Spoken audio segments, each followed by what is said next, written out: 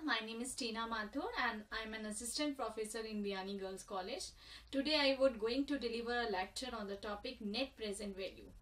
Net present value is a technique of capital budgeting. It is used to bring the future at present value, because we know in capital budgeting future values are taken at present value.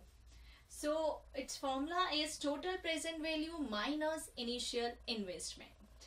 Its formula is total present value minus initial investment, or we can say C1, that is cash flow for the first year, divided by 1 plus R.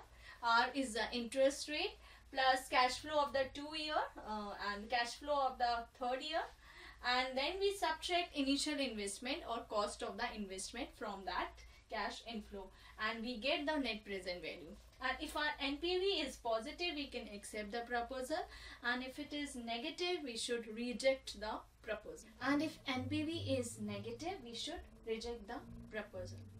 And in case of mutually exclusive project, we should take the project which has the highest NPV, or we take that project as a top priority. Let's discuss about the importance or advantages of net present value. The first advantage of net present value is time value of money. Net present value considers time value of money because it takes the future at present value. Unlike average rate of return method, payback period method, they do not consider time value of money. The second advantage is benefits of entire lifespan. Its benefit is for the entire life of the project. The third is it is suitable is uneven cash inflows. When the cash inflows are uneven of the project, so it is best or suitable for those projects also.